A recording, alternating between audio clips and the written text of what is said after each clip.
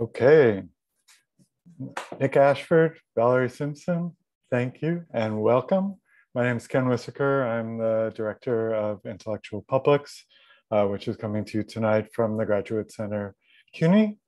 I want to, before we get started, thank Chelsea Largent and John Chianese for all the work to get us to this place, because tonight we have a very special event and one I've been looking forward to personally for a very long time.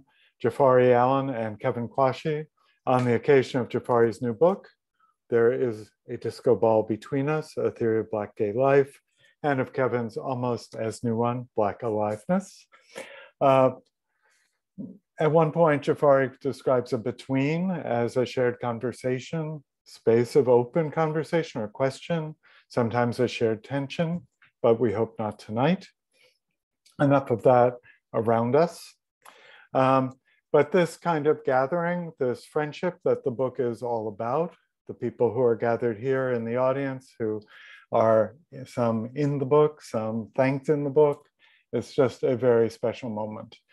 Performance theorist Tiana Taylor, when talking about revising a manuscript, says the moment of truth is when it all stands up, like a play being walked through on stage rather than sitting on a page. Here in Jafari's book, I think, and tonight, the world stands up, or rather, worlds stand up. The disco ball between us, the reflections, the Atlantic, the parties, the reading, the reflection, a capacious journey between Trinidad and Tobago, Rio, Nairobi, London, Toronto, Miami, New York, many of whom represented here. The shared legacy of Black lesbian thought and Black queer histories. And tonight, Jafari in conversation with Kevin Quashie, another poet of the relational and the space of possibility. I love this quote from the beginning of Black Aliveness. To behold such aliveness, we have to imagine a Black world. We have to imagine a Black world so as to surpass the everywhere and every way of Black death, of Blackness that is understood only through such a vocabulary. Jafari Sinclair Allen is the author of There's a Disco Ball Between Us, A Theory of Black Gay Life, which was published by Duke University Press, honored this month.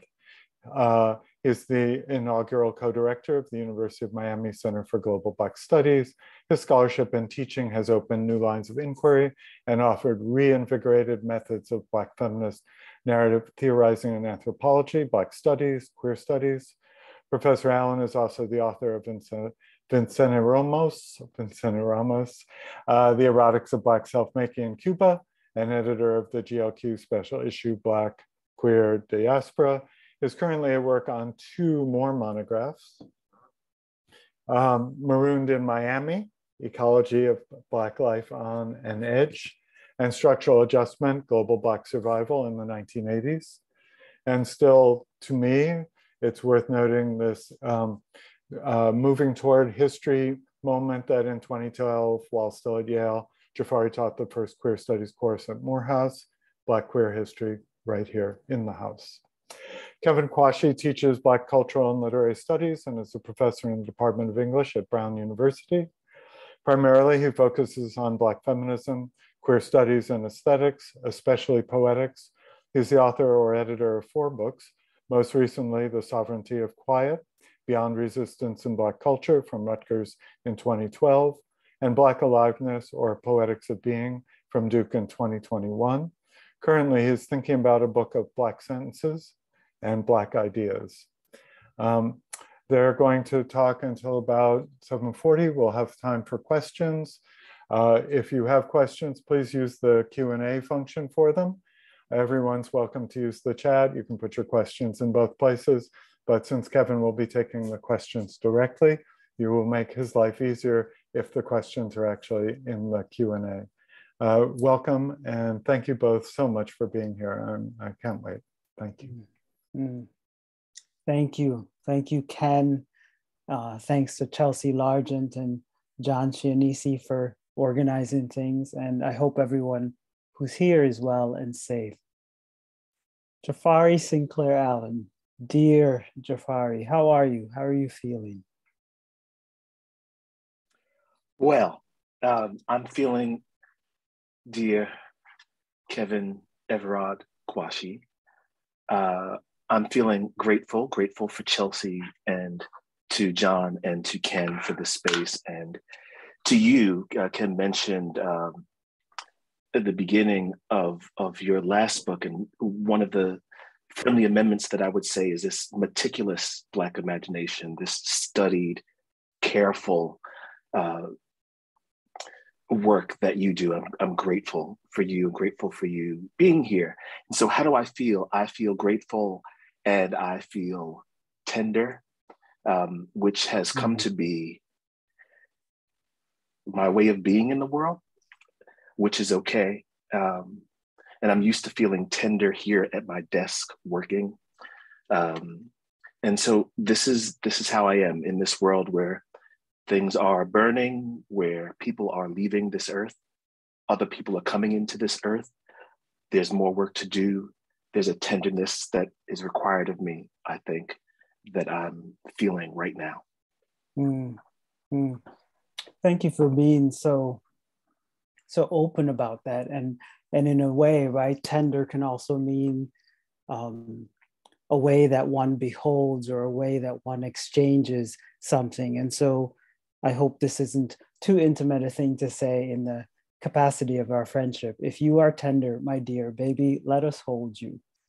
Let us hold you in this moment of, I have to briefly say, the beauty and care and stylishness of your work in this book, which is such a phenomenal, expansive work, historical in its reach and theoretical in its engagements with anthropology and Black studies in the least, personal in the way in which you cohere a series of personas on the page and invite us to study and think and be with you. So baby, let us hold you. And so maybe could we start by thinking about desire, talking about desire. You say early in the project, and if you'll indulge me reading back to you a couple of your beautiful lines, you write, "This is a book about desire, Black desire for political empowerment or autonomy, fun and carefree play in the face of social suffering, and erotic desire for one another. It is also one instantiation of an authorial desire to write the experiences and imagination of Blackness into the record in another way." That's from page 11 at the beginning of the book. And later, when you start talking about Joe Beam, of course, you say again, desire, not shame. And so I wonder if you could just talk about how you understand desire as one of the coordinates you use to try to reckon with this fantastic decade that you rewrite in your project, that you give back to us in your project. I'm glad that I spent some of the time listening to Bougie sharpening my pencil.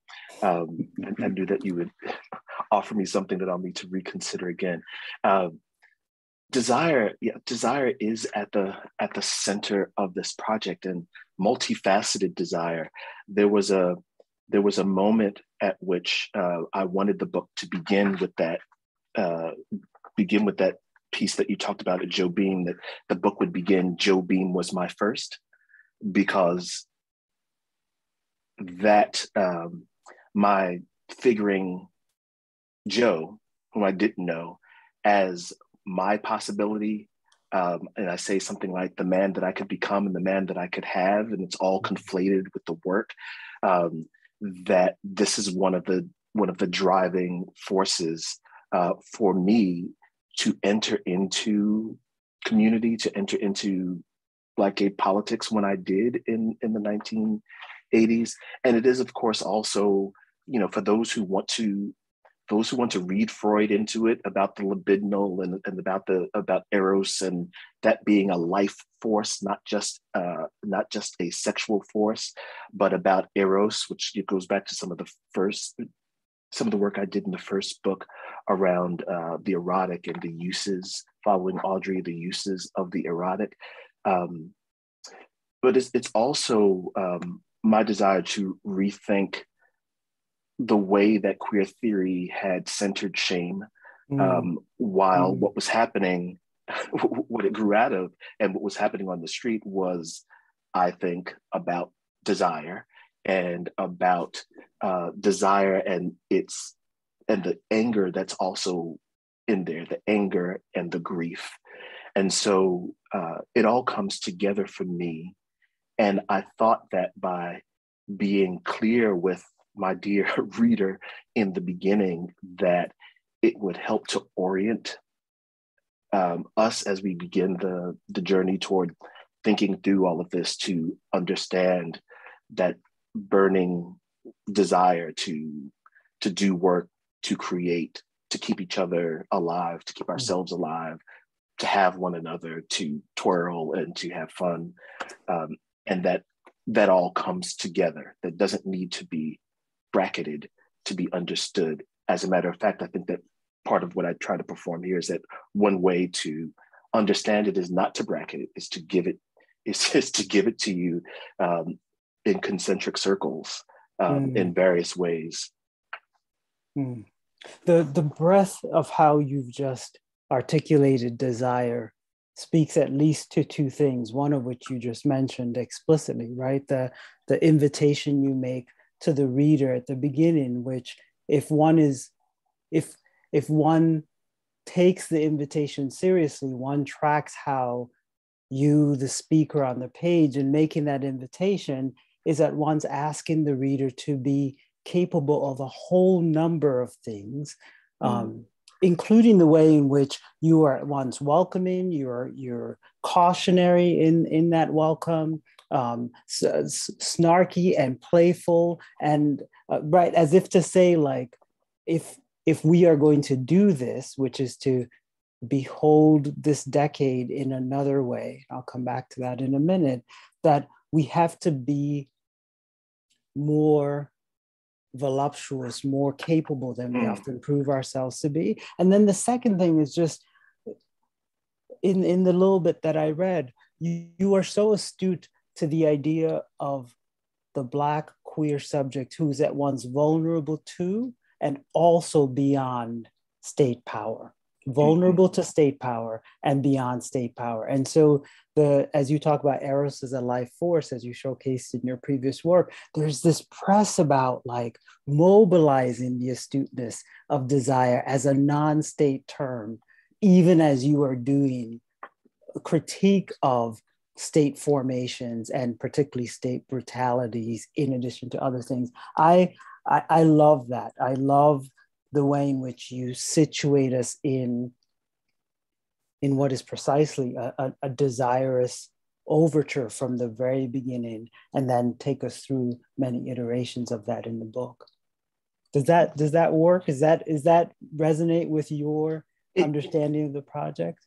It does, and I think that the way that I've reformulated now is around teaching, and also new projects, to think about how I've tried with this work. And I think that some of it grows out of thinking through a lot of the work that really influenced me in graduate school and in the beginning of my career. And I'd like to say that one of the things that happened is that in graduate school and during the first part of field work, that I was going around seeing resistance everywhere. I'm like, there it is, and it was all about what is not, what the state can't get to. Yet my training is in empirical research, and I've seen some things, right? And I've heard people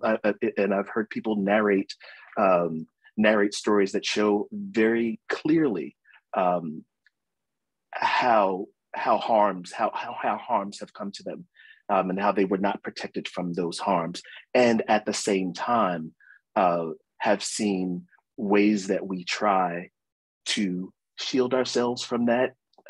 Some of those progressive, some of those not so progressive, the ways that we build organizations, we build families, we build friendships, we build ways of maneuvering, of dancing around each one of those. And I want to always reach for an account that tries to honor all of that at the same time, which means that as a social scientist who should have a phrase that explains something very clearly and very precisely, I must be a failure. That in order to want to represent the way that I've actually experienced and the way people have told me, that fails. And it also fails to be completely lyrical and completely poetic, divorced from a reality. And so the job that I've tried to do is a difficult one. And the way that you describe that effort is very gratifying to me, because it's what I've tried to do, and what I think I'd like to ask my students and myself to do more of, and to refine and to do better next time.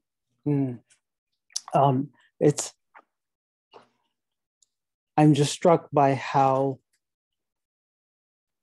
the last thing you just said gestures back to the last phrase of the second sentence I read. It is also one instantiation of an authorial desire to write the experiences and imagination of Blackness into the record in another way.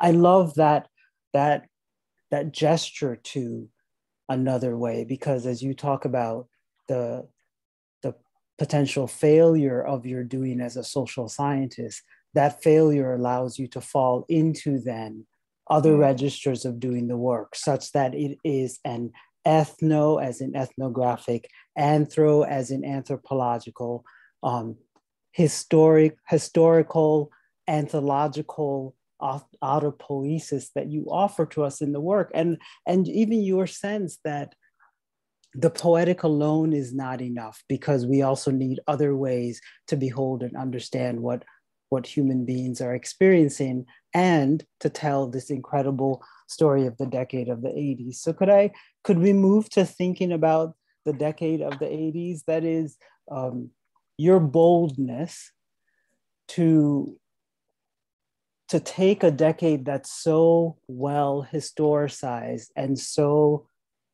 iconicized in lots of ways, in terms of how we think about contemporary American culture and history, for example, ways in which we think and talk about Blackness and Black popular culture, that the 80s resonates as such a powerful decade. And yet you rethink the long decade of the 80s through the proliferation and the productivity of Black queer thought and action. And there are many things I could say about that, but I wonder if you could just say a little bit about your own thinking about that decade, and how you, in your mind, conceptualize the temporality of the decade as one through which you could do your method work.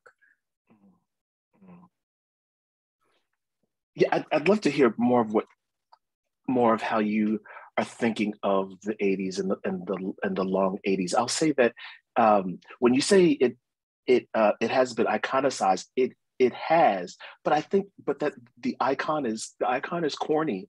The icon doesn't capture it, and I think it seems caricaturized to me also, and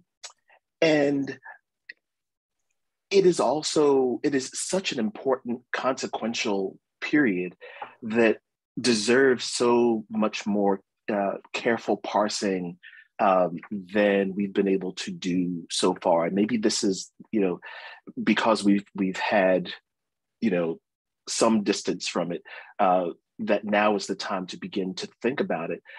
But I don't think, for example, and part of the reason to continue to think through the long 1980s is that I don't think that, especially in the social sciences, that the 1980s has been has been dealt with in the careful way that it should.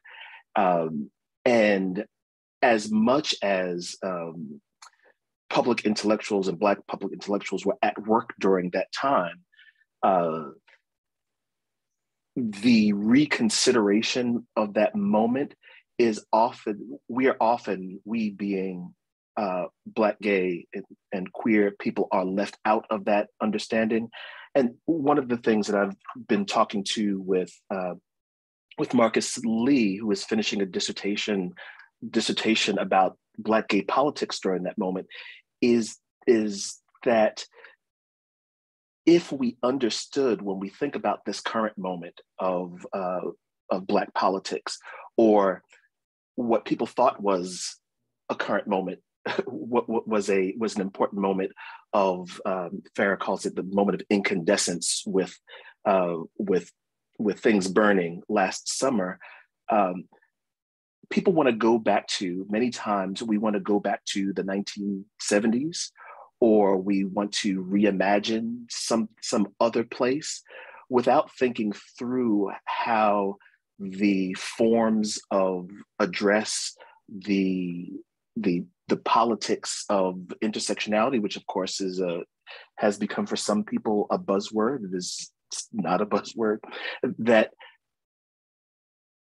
those concepts and those movements are so key to understanding where we are now, yet we have not. And when I say we, I'm looking at you, Black political scientists, right? That, for example, where is the rethinking of Kathy's Blackness and the boundaries, AIDS and the boundaries of Blackness? Yeah.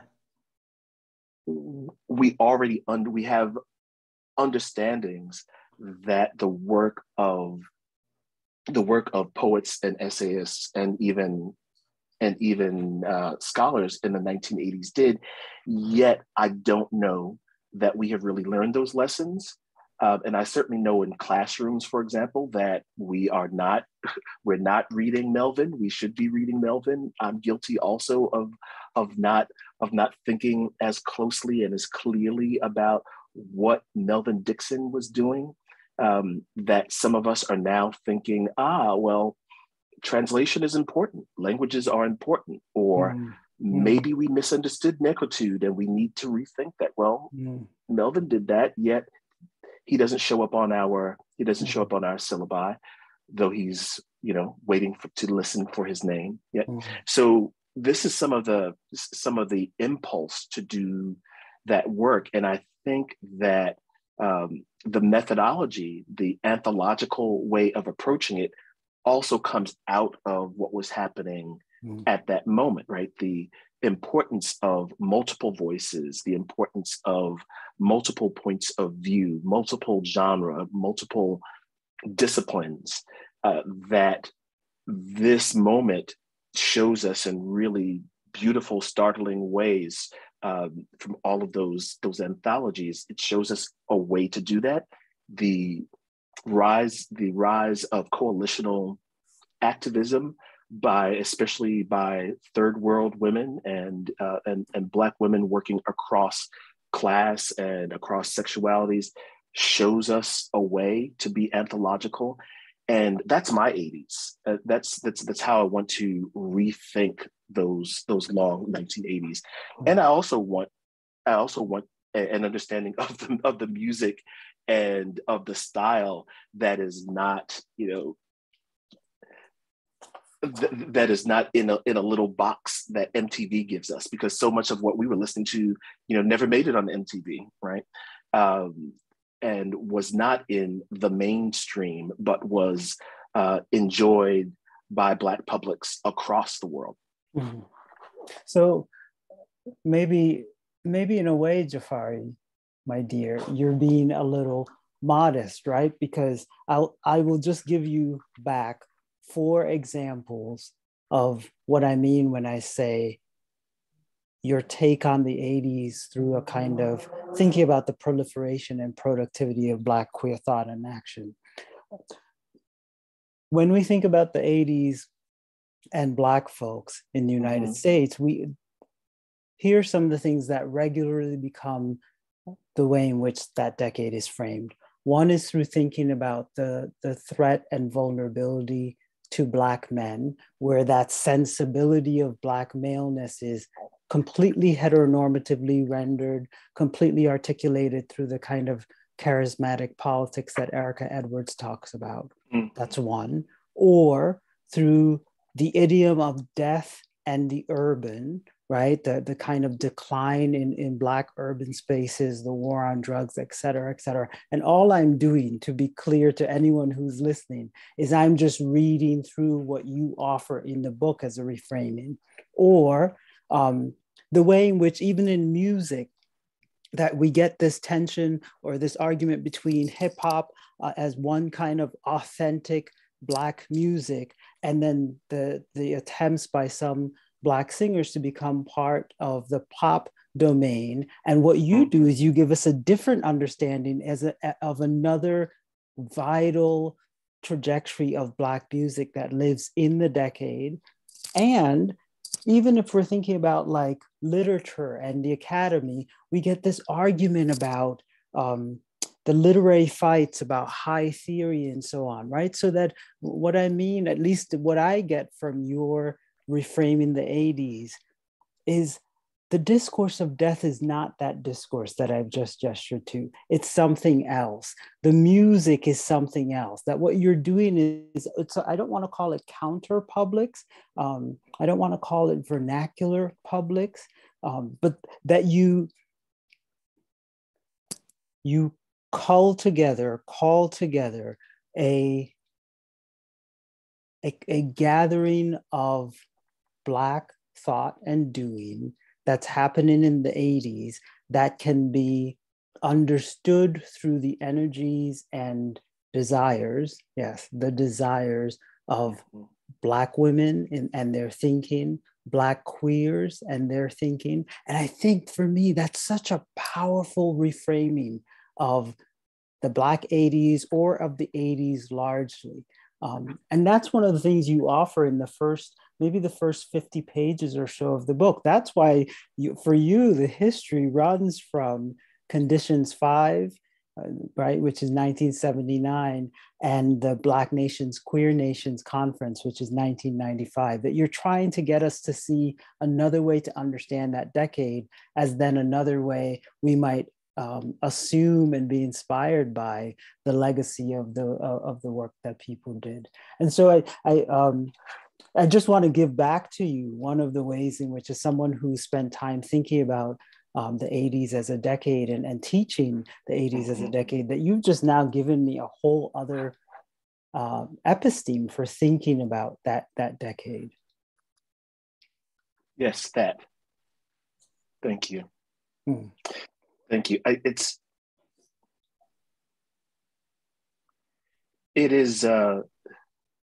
quite a thing to have you read back and understand and also restate in a way that makes it so clear to me what's happening here in this work. When I look at some of the works from the archive and read some of the names and also try to think about what people were listening to, what clubs they were going to, what they were reading, it appears to me as a sort of network, as a sort of story that I have to piece together, and then to rethink this from 79 to 95 and write it over and then write it over again, and then move things around to then now in this moment when it's finally out, to have you offer what you have is also educational for me, right? So thank you again. It was important for me in the beginning to set the scene for the anthological generation so that the reader can understand this as a major piece of a Black gay sensibility or Black gay habit of mind, so that when we go back and forward through one text to the other, to this work, to this scene, to this, that the reader can think through how much of this is resonant, how much of this anthological moment, this anthological way of thinking and the moment of the 1980s is present by the time we get to 2010, 2012 in the second part of the book. Mm-hmm. And I misspoke a little bit when I said the first 50 pages. I really meant the first 60 pages. That is, I was thinking about the introduction proper, pastness as a position, where you do such incredible work to think with the terms of historicization. And then the first chapter in the first section, the first section is titled "A Stitch in Space-Time." And that first chapter there is the anthological generation. So I just wanted to say that for anyone who's following along and who has the book, that those first 60 pages, Jafari, where again, you rethink, you give us back the 80s in maybe in a language that I think for some of us, it might be hard to recognize it, at least intellectually in that way. And then for many of us, we immediately recognize it because it was also, it was a time of our own living and we can understand it differently. There are many things I could praise about this work, but for me, that is one for sure that needs to be said out loud. You've talked about coalitional politics, and as a reader of this work in a number of different iterations, I'm also struck by your appreciation of what we might call like dissonant multiplicity, right? In the introduction, Ken made reference to the disco ball and its many refractions. And you, of course, both in your first book and in this work, you call on Audre Lorde's conceptualization of difference. I can't help but think of someone like Mecca Sullivan's most recent beautiful book, The Poetics of Difference. And especially you engaged Jennifer Nash's thinking about Black feminist possessiveness in Black Feminism Reimagined. And I would love to hear you say more about why that kind of dissonant multiplicity. In another conversation with you, I said, it's almost like a version of the sibilance that you talk about. I wonder if you might say something about why dissonance is so important for your contending with the long 80s in the way that you do. I think for me, two things come to mind immediately. And the first is that, it's in the field, it's in the archive that, the folks were talking about difference. They were writing their own experiences that were different from the experiences of folks around them, yet within communities. They were sometimes moving against the grain and or calling out harms. And so that's all important. And I think that one of the reasons it's important to me to deal with the use of difference and dissonance, and I hear also distinction, right? Is that in my experience, and one of the things that I hope that people get from this is that for me, in my own experience, difference, dissonance, distinction has never meant alien or unbelonging, right? I can hear people in my neighborhood say stuff like, "Well, you different," right? Yes, clearly I'm different. But that wasn't you different, and therefore you don't live on 143rd Avenue, right over there, where we know your cousins, et cetera, et cetera. It simply is a difference, or many differences, back to the anthological, right, and to the way that Audrey taught us to think about difference. But it may also be, and I'm writing finishing a piece for a queer anthropology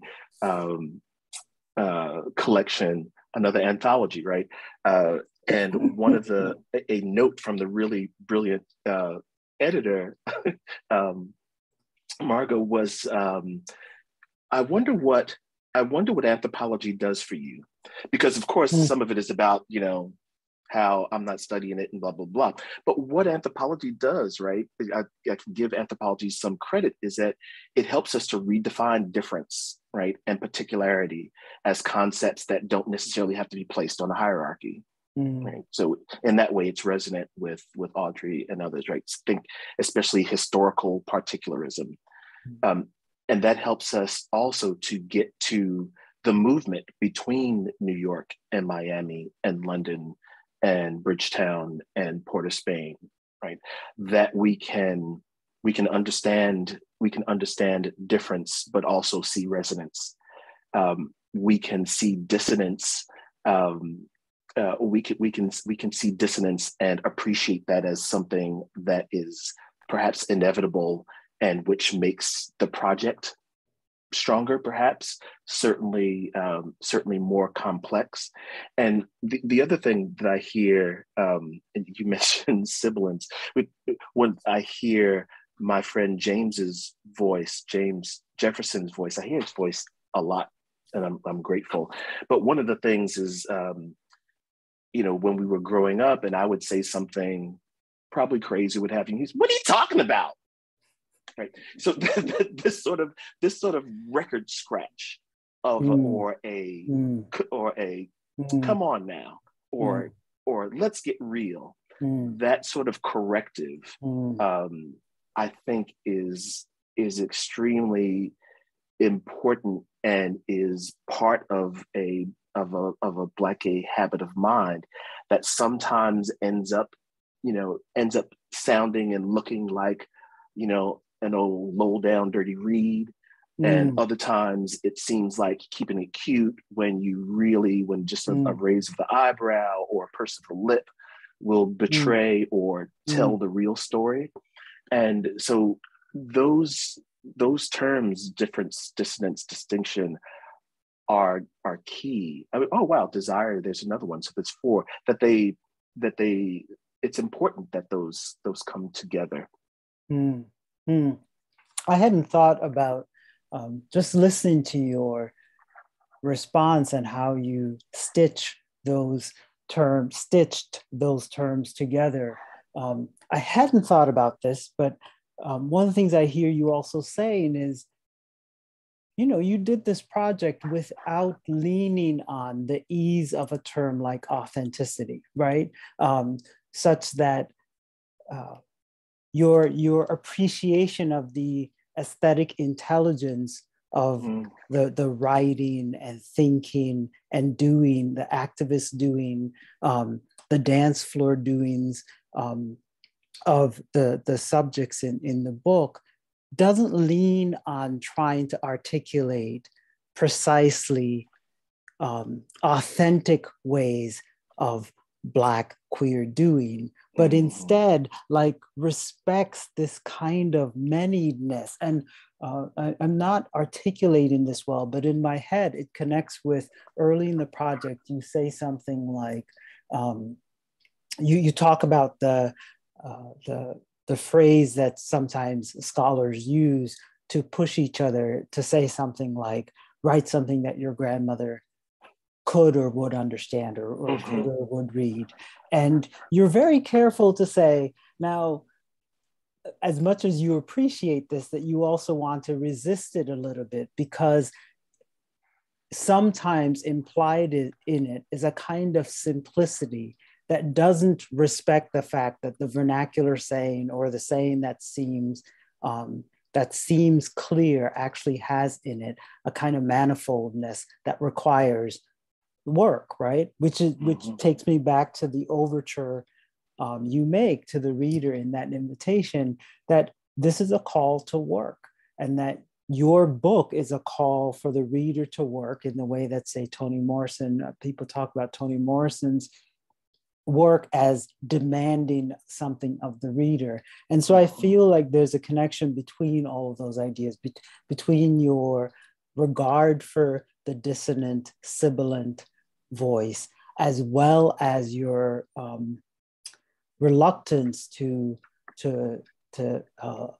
calcify authenticity, and also then this sense of a vernacular poetics, vernacular intelligence that is indeed anthological, that it only works because of its manyness, even if the pieces of it would to strain the kind of coherence. Right.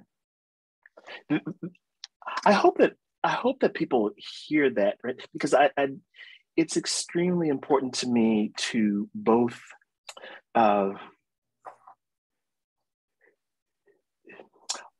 not be authentic, but John Jackson, writes against our pretension toward authenticity and implores us to think through sincerity instead, right? So this is in the ethnographic enterprise, and to understand the complexity of what your grandmother said, or what some person said, or what is some phrase that an old Black person at the bus stop says to you that people think of as folk or think of as silly or nothing, but has this epistemic brilliance in it only if you listen, right? So that work that you say there, it is an invitation for people to lean in a bit and listen a bit more closely, and also to appreciate difference in a way. That is that I have chosen to write some of this in standard American English. Some of it is in slightly stilted theoretical language, not a lot of it. Some of it in florid prose that entertains me. And a lot of it, I think, like you were saying, may be foreign to some people, but Kevin read it, right? And got it, right? There are a few other, and it's okay to write to us. It's okay to dwell in the intramural. And I think that at least some of us have to do it, because the pull to always explain ourselves, to make ourselves crystal clear, I think some people do that work really very well, and that's a particular task, particular calling or ministry. That's not my ministry, and it feels sometimes so violent to me to make things crystal clear. And it's certainly not a Black gay thing. So, for example, there's much to do now about people being confused about using non-gendered pronouns. But I remember very clearly Black folks saying, the person, I'm seeing, I'm talking to this person, and this person is really nice to me, and this person, me and this person, we go into the mall, and this person, we doing this with this person, and they, right? Part of that language that's not new, right, was to keep folks out of your business, right? So you need not know. You need not know. You need not have a proper noun. You need not have a gendered pronoun there. It is this person. That is to say that and of course there's Barbara Christian, right? That is to say, and she's saying, that we have always been a race for theory, right? The hieroglyphic, that it is not always clear. It is always something that is meant on various levels. And so that piece about your grandmother, I understand the impulse, but I think that it is that we need to really think about it more carefully. And I will also say that I hear it the most from students at elite institutions who complain about the language because one's grandmother can't understand, right? When the student's grandmother that I'm talking to is a famous literary theorist, right? So it really doesn't fly with me. The other thing is that as an ethnographer, I understand that my job is really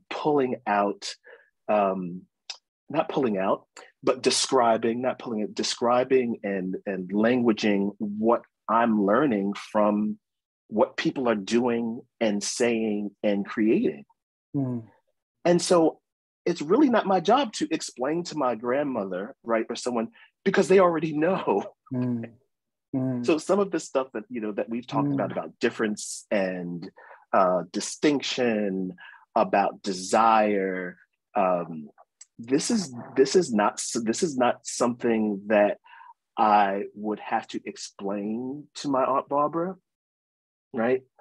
The language might be, that is to say, that the ethics of it, the politics of it, the intelligence the history of it, the intelligence of it, the intelligence of it, is hers. Yes. Right. Yes. I'm trying to write it into the record for the rest of y'all. Yes. Right. So that knowledge, so that our ways of being, or at least the way that I see our ways of being, is in the record and part of our toolkit in a serious way, and is brought to classrooms and to collectives and to political cells and to literal cells, right, for people to rethink and reimagine what is already ours.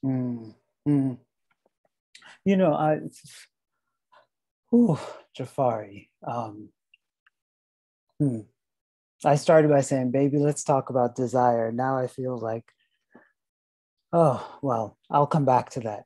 You just mentioned, in talking about that, you mentioned citational practice, and early readers of this book have talked about your citational practice of speaking of many of the people in the work by their first names, which I read in part as a kind of akin to the intimacy that you set up, both in the invitation to the reader and also to the sense of desire, this sense of almost being there, right? The kind of Dexis closeness, a closeness that demands responsibility, but not a responsibility that you, Jafari, the scholar, could impose on someone. All you can do is remind people, if you want to be here, you have to be responsible to what is here.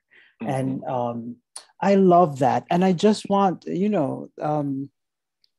this might seem like an easy trick, but everything you were just saying about how we ought to be careful with where we locate intelligence, how we articulate it, how we appreciate its capaciousness. Everything you were just saying is there in your beautiful thinking about Joe Fairchild being. Joe was my first.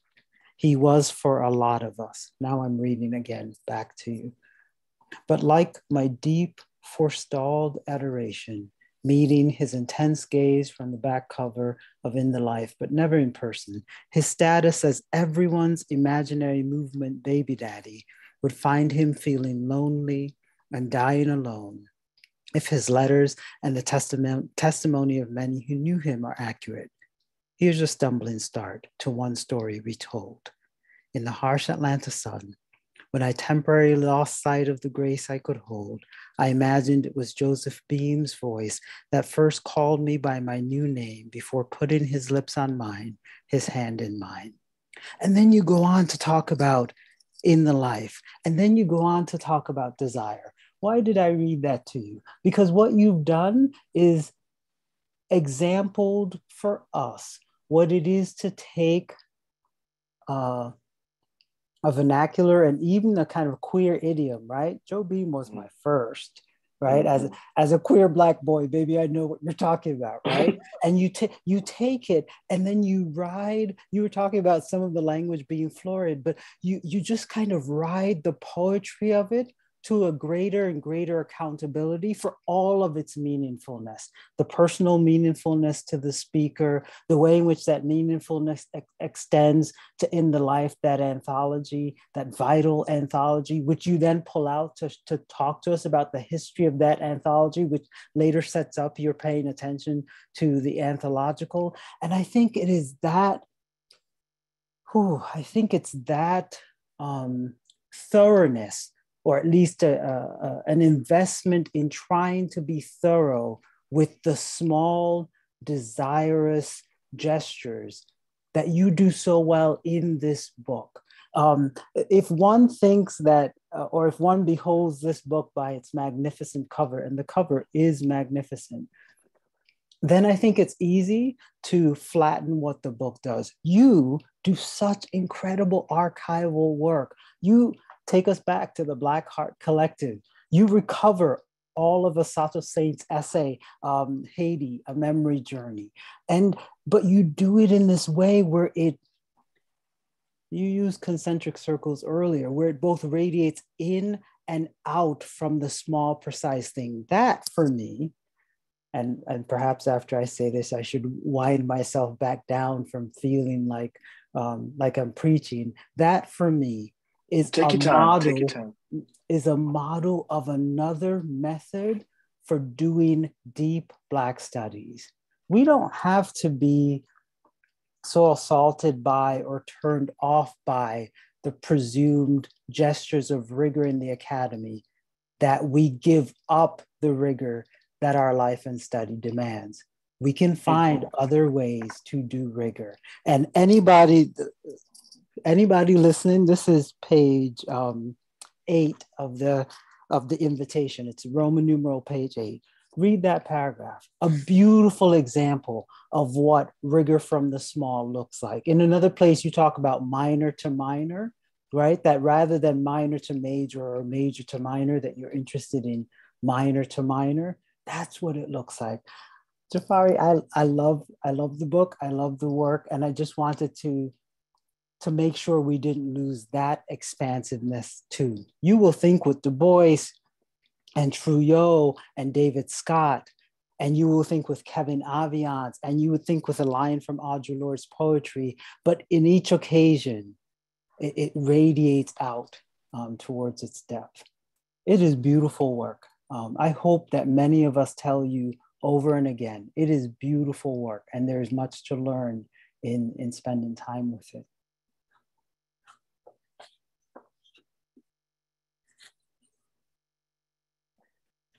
Thank you. I remember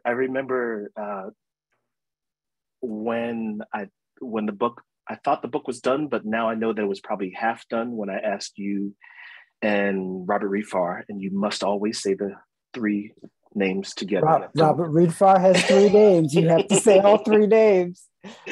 When I showed up when you all came and showed up so generously to help me think through the manuscript that I thought was finished, and I had such anxiety.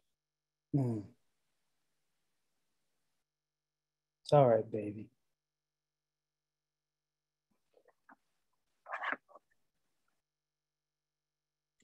I remember you talking about this thoroughness. I remember this notion, you talking about completing the line.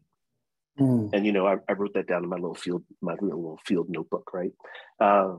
And I reread, you know, and I reread what was then, you know, your last book, which of course, now there's another, right? And I reread Black Gay Man, Robert's collection. And there's something that was also a way of rethinking a Black gay habit of mind that's a Black gay habit of study that tries to do what I've tried to do here, right? That tries to honor what people call the vernacular, right? That calls in various ways of knowing that we have. And I just wanted to make it real clear, you know, and I'm, you know, not as sophisticated as you and Robert Reed Farr, you know, I'm an ethnographer, so it is clear, right? So the names, the first names is still something that, and I heard someone say the other day, oh, you know, I heard your explanation, but still I wonder how people are going to think. And I still wonder how some people who I call by their first names are going to feel about that. And I hope that they see this practice, see the practice that Kevin Aviant's theorizing the disco ball is as incisive as anything I could have pulled from Lacan to talk about mirrors, right? And that and to lay that side by side with David Scott and Sadia Hartman and all these folks. And the other thing is that that some of this arises from my field, from my notebooks and from my free writing. And I don't ever say Cohen says, right? I'm thinking about Kathy Cohen because I'm thinking as I'm writing about what she might say and the eyebrow that she might raise as I'm writing. And so it is also a practice of my creating an intimacy between me and the page that reflects the intimacy that I feel with all of the people that that end up in here, and that Stephen so lovingly made sure was in the index. One of the things that makes me really happy is that, you know, there are people in the index who ought to be there because they ought to be here, because their work is constitutive, is part of this story, even if there is no book to cite, right? That's all part of what I wanted to create, what I want us to really think through for the future. Thanks to you and to Robert, I can admit that I did want to write a theory of Black gay life. I couldn't say that before; it seemed too grand, right? Or that I wanted to rethink and offer a renewed methodological theoretical nexus for Black studies.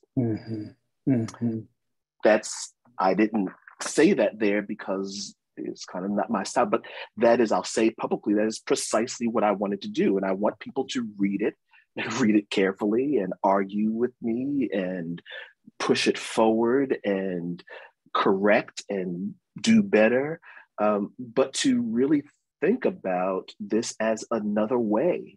I mean, my God, we certainly need other ways. I mean, the ways that we have clearly are not really working very well, right? I love that. And I love in your use of the first names, you even in the very beginning say to the reader, again, you know, I'm using these names and I'm taking responsibility for this kind of citational practice. If that is your way, do it too, but be accountable to it, right? So that a theory of Black gay life not the theory, a theory. It is a theory that radiates out of Joe Beam was my first. It is a theory that says, I'm looking around at all of this work that Black women and or Black queers are doing. And this is going to be the way in which I'm going to understand the 80s. It's a theory that in thinking through, and I love that you've just so quickly glossed part of the work you're doing. Some might even say the intervention you're doing, both in regard to, say, anthropology and Black studies, is another iteration of what a minor theory can look like. I can't help but think of Saidiya Hartman's work, or Christina Sharp, what Christina Sharp did within the Wake by beginning with the minor heft of a loss and another loss and another loss that then radiates out into what with Professor Sharp's next book, Ordinary Note, right? Just astonishing. And in another instance, I said to a colleague that I understood your work as a different way of thinking about autopoiesis. And I think that is true too, that I think you're offering us a way. So many of us want to use the material of our lives. So many of us who are Black want to use the material of our lives for the intelligence that's there, and trying to find ways to do that has to find ways to do it that completes the line of the thought. And that's so funny you remembered that phrase. That's a phrase I love. My students are probably annoyed by it, but as a person who can't sing or write music, there's nothing I love more than the responsibility and the struggle to try to complete the line of a thought. I wonder, before we turn to Q&A, Jafari, is there anything else that you wanted to think about and talk about in regards to this book? And then we can turn to Q&A and then find our way to finish the conversation. Is there anything in the exchange that's happened between us that you want to pick up and come back to? There's a lot. I have lots of scribblings, right? But the overwhelming thing I want to come back to is where we started with gratitude for your meticulousness and your generosity and the depth of your reading. And it really, if I want to say anything about this work, it's the lavishness of your response, and of things that I've heard from folks who, before it reached their hands, the people being grateful just for the thinking around these folks and this moment, it means the world to me. And it makes me even more committed to doing more and doing better, and to refining, to continue to talk about this.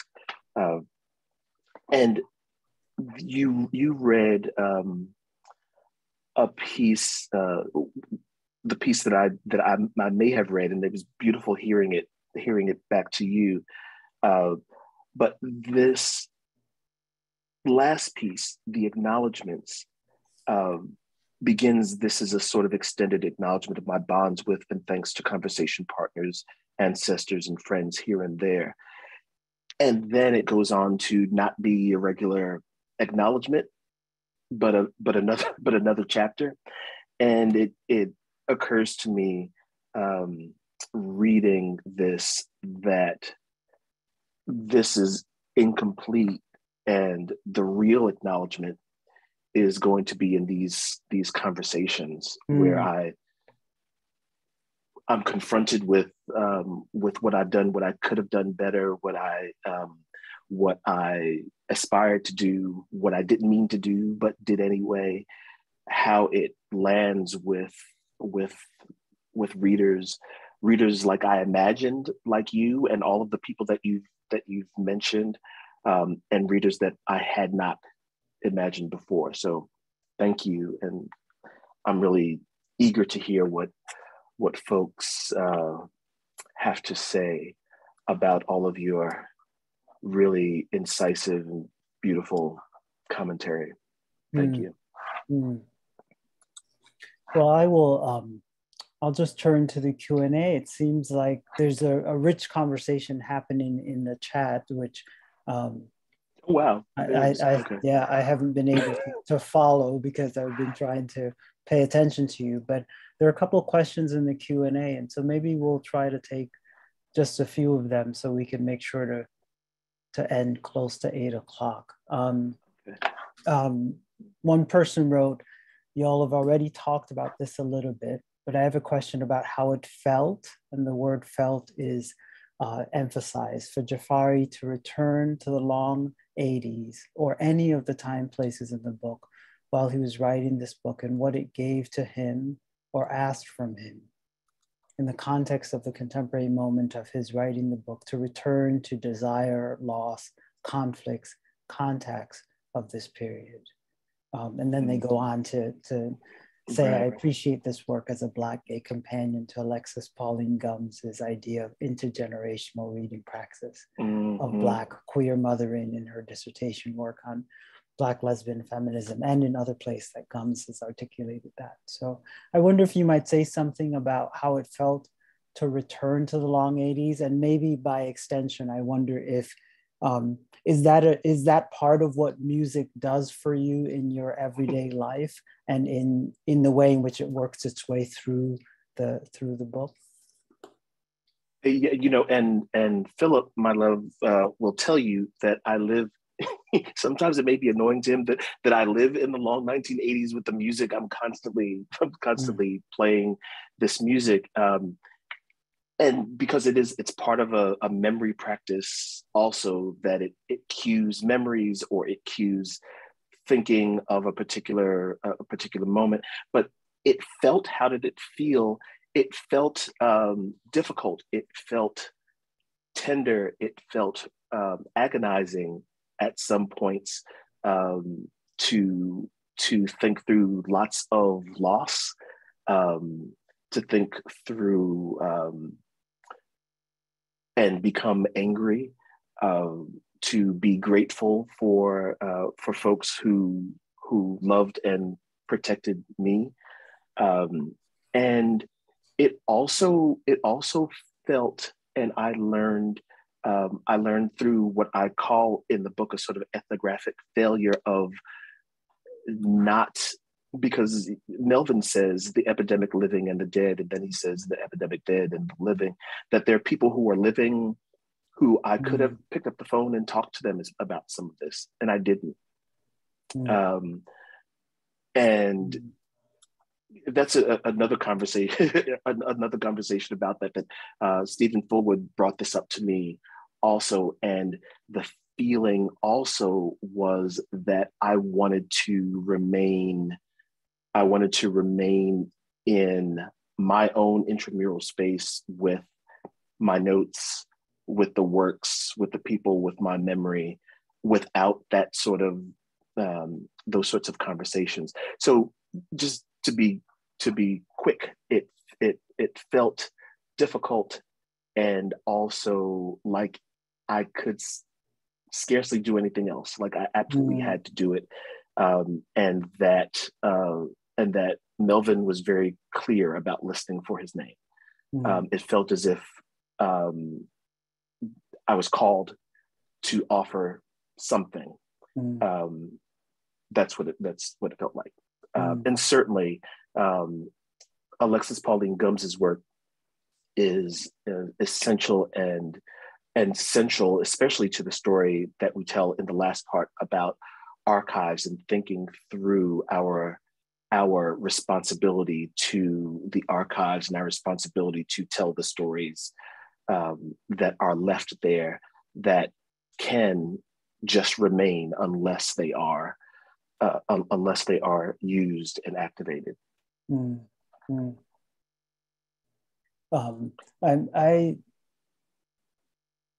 like you, when I read the book is 415 glorious pages, and doesn't feel like that, because of the fluencies of voice on the page, and also feels much more than that because there is so much in it. And this is a segue to the next question. You do this thing where, in a way, you keep the kind of formal discourse, or the explicit discourse about method, near the end of the book, the last couple of chapters of the book. Though, of course, if one is paying attention, the invitation is already a method. The citational practice is a method. The overture to desire is already an articulation of method. The point about minor to minors, right? So that it is not as if one has to read well into the book to get to your thinking about method. But someone in the Q&A asked, Jafari, since you've mentioned both Black studies and anthropology in terms of what they distinctively offer in terms of method, can you bring those together, or are they best as distinct contributions to thought and the politics of research and writing? And I thought this might be an occasion to get you to say a little bit more about the ways in which you are imagining, as you phrase it, another way, both through in terms of anthropology and in some ways in terms of Black studies. You say something about that? Yes. So the questioner is the inimitable Jackie Brown. Thank you, Jackie, for that question. And I think that I have to say, and I'll say this quickly, that one of the reasons that the book took long to do is that the first iteration of the book, which you didn't see, the very first one, was sort of a collection of case studies. It was a multi-sided ethnography, right? And it was, I thought, corny, and nobody asked for it other than the Yale Social Science Committee, to promote me to full professor, right? And it was so full of all of the anxiety of the academy, or in that particular moment for me, that the shift away, at least in my mind, right? In my mind, I shifted away from disciplinary anthropology to a practice of listening and looking. That's of course conditioned by that because of my training, right? But it allowed me to rethink what I was doing and what other people had done in terms of what I call here ethnographic sensibility. That is that when, for example, Joe is writing Making Ourselves from Scratch, he's talking about being in a place. He is at a lunch counter. And at the lunch counter in Philadelphia, there are all of these different Black men from various parts of Philadelphia. And then his imagination goes to Barbados. His imagination goes to Berlin, right?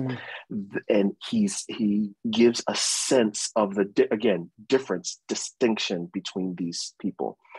Of course, we see that in Audre Lorde. Of course, we see this in Pat Parker, right? This understanding of difference, historical particularism, of giving a good sense of a place or of an ethos. Those are things that we try to, as anthropologists, train anthropologists to see in a particular way. And at the same time, for me, that is a Black studies practice that's not necessarily anthropological. That is a poetic process. That is the way that our best novelists see. And so I have in this work really didn't think much about anthropology as a discipline or a practice until the very end, as Kevin says. And it's a late entry right? It is a late entry here to recast this sort of field work, or I call it a friendship crisis, a fieldwork crisis that I had, to rethink that in terms of doing Black on Black ethnography, right?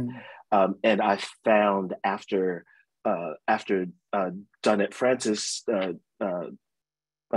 showed me the essay on the quarrel as a West Indian, and her contention as a West Indian condition of intellectual back and forth, that I was able to then add the voices of Black anthropologists, because it helped me to really see so more closely these notions of what Zura called, skin folk. All skin folk ain't kinfolk, right? And my naivete for most of my life until 3 months ago, really wanting to make that true, really wanting to make it true that we're all kinfolk. And right. So all of this to say, Jackie, that it comes. The suggestion here is that it can come together, and that it has come together, and that we don't necessarily need something called anthropology to make it happen. And that the refusal to frame it anthropologically, and to do, as Kevin said, just sort of show what the method is, to show the framework, without that, is also a way to say that we're now 40 something years into pushing for the decolonization of anthropology, for anthropologists to listen, et cetera. And I'm over it. And the other thing is that we didn't talk about is the Black queer part of this, and the thinking through who's missing in the citational framework, who is not in the conversation in Black studies, and also saying to certain partisans of Black studies that refuse to recognize that Black feminism has completely reinvigorated and changed Black studies forever, thank goodness, that I'm also over that, right? So the drawing those stark lines and saying that is not the style of this work, but I would like people to understand that. Jafari, is I know the phrase ethnography of an idea shows up both in the book and also was an earlier articulation of the title. Is this then an ethnography of an idea, an ethnography of an idea of desire, or an ethnography of desire as an idea? It is now. Well, thank you for that. No, you're so amenable to my nonsense. I could say more about that, but say something. But I think that the ethnography of an idea was that the idea is Black gay. And so in the beginning, the first subtitle was like Black queer here and there, which has problems, right? And then ethnography and idea, that phrase was raised by Michael Denning. I'm very thankful to him when I gave a presentation in his Americanist Thinkers class, grad class at Yale, and he was drawing a distinction between my first book, which was an ethnography of special period Cuba, right? So we're on that island during a particular point in time. That's the way that we usually do work. And he said, this is not the ethnography of a place, it's an ethnography of an idea, which really helped me to think through, or it was resonant with my experience of traveling with the terms gay, lesbian, bisexual, transgender, two-spirit, et cetera, and the term Black from place to place, and there being various ways that those terms are used or not used, or used only contingently, etc. And I had just come back from Trinidad. I had just come back from Trinidad and Tobago when I gave that presentation and had a conversation with Colin Robinson, during which he told me again, and he had told me before, that, this whole, that he knows that I'm enamored of this, of this black thing, but it's just not going to fly here in Trinidad and Tobago, and you think it through. And I had begun writing in my notes a response to him before my next trip. I don't know where I was going next. And so the ethnography of an idea is more resonant with that methodological practice of going from place to place to place and asking people a series of questions about their racial and color identification and what that has to do with their gender identification, what that has to do with their politics, right?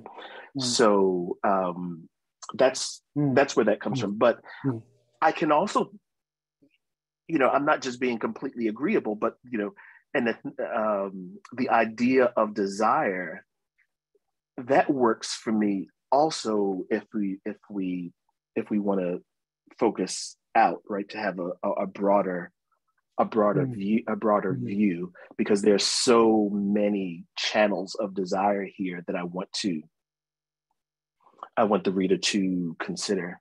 And in another moment, I could make the case, right, for desire, because in the way that desire becomes, Joe Beam was my first, desire becomes the habitat for describing a kind of energy of Black queerness in the 80s, a kind of energy, particularly through Black feminist discourses.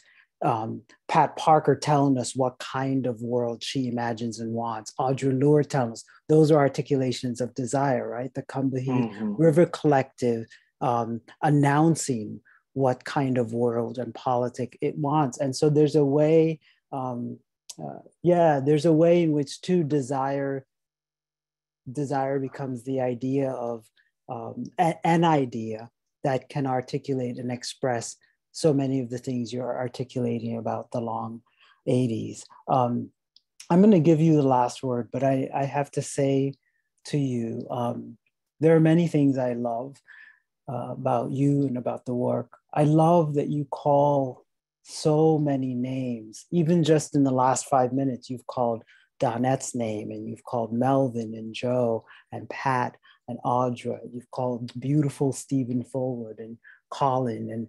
And there's something about that as a serious part of your practice that I just really admire and love. I think, Jafari, you're a troubadour for our difficult times, and indeed a troubadour of the difficult times that the 80s represented and were. And by troubadour, I truly mean that kind of medieval French poet, musician who in the act of composing is also theorizing, right? That they sung about love. So in the act of composing songs, they were theorizing about love, and they were trying to gather and inspire the crowd, to move the crowd in the kind of 80s idiom. That as I know you and as I read the work, you're taken by and in the act of composing, and you're taken up in the act of trying to inspire us. I think it's magnificent. And the last thing I want to say to you, though we should have a longer conversation about here and there, because those Dexis terms, I think, are very powerful indicators of the kind of intimacy which I think you are working from, and they are also precisely the right terms. But the title, which comes from a work of art, There's a Disco Ball Between Us. I love the way that title, if we're thinking with Kenneth Burke's thinking about rhetoric, the phrase is at once indicative, that is, it names something, and it's also imperative, in that it demands that you encounter or acknowledge an experience, as in there is a disco ball between us. And I think in that way, the title is perfect for what you've done. You've articulated something that's indicative, trying to name the thing, and also offered up a kind of imperative. And as I read the book and read and sit with it and think with you and think with other people about it, that too strikes me. And I wanted to give that back to you as a modest way of saying, thank you, dear beautiful one. I'm going to give you the last word. The last word is thank you. The troubadour, I can't help but, you say troubadour and I see and hear Roberta Flack and Donny Hathaway, right? And the song, be real black for me. Be real black for me. Right. Because it goes to what you're saying about the troubadour being taken herself or himself, and in the act of composition, you are theorizing. You have taken something from what you see, right? As the composer, that Donny Hathaway and Roberta Flack are, of course, in this moment in the throes of Black is Beautiful, wanting to give that back to the people, wanting to put that to music so that it can be everywhere, the way sound travels everywhere, and the notion that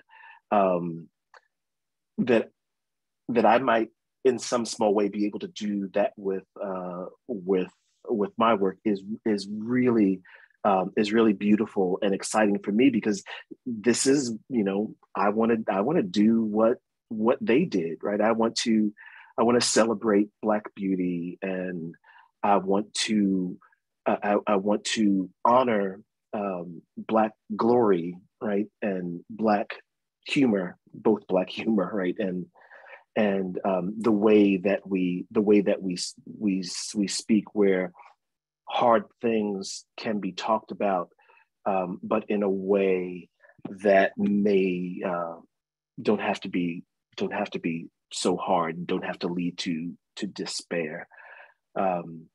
So that is really important to me. And I'm going to sit with the notion of the troubadour. And the other thing that I think about is that it goes deeply to, who I am as, the little boy who was listening to his mother as she sewed and sang, and the man who listens to his husband sew and sing, who can't sing and doesn't sew, right? So those, I grew up enamored of creation, right? And I could see from a little piece of tissue paper and some pins and some fabric what my mother's able to create, right? Or I hear a note that she sings, and I see Philip with a pad and a pen that turns into a sketch, that turns into a pattern, that turns into a garment. And it is a mystery. It is a mystery to me. And so to be in this framework of a troubadour of artistic production that takes from what's happening and transforms through a loving practice of composition, something that other people can share, is a gift and is wonderful. And the last line, so that I don't mess it up, is to read just a last piece from the book that says something that I wanted to say. Here we go.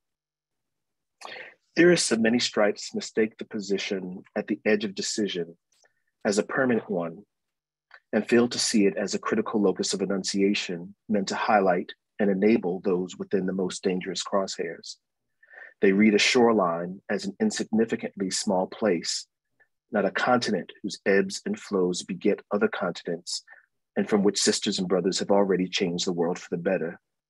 They misread alone, and here I'm obviously talking about Audrey's litany for survival, not understanding that the final line of the poem, "It is better to speak," remembering, gives us precisely the incantation to transform alone to community, speech, action that instantiates an us, we, siempre, hasta, like bread in our children's mouths. This is not pathological, no melancholy in this historicism, but rather mourning, anger, love, and aliveness. This is a condition of Blackness. And so I want to offer that as a sort of coda for this conversation and a reminder that what you've done here, what you've offered me and all of us is a suture, is a bringing us together and creating something bigger than the work that I've created here. And I thank you and thank everyone for your wonderful attention. Thanks so much. Thanks to both of you. This was a really, really beautiful, moving evening, and very happy that we could all be here in community.